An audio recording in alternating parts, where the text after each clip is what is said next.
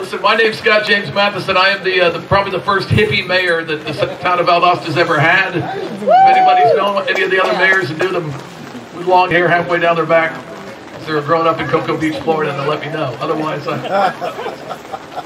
listen, Gretchen, if you'd like to make your way up here, look, that beautiful kayak's going home with somebody right around Christmas time.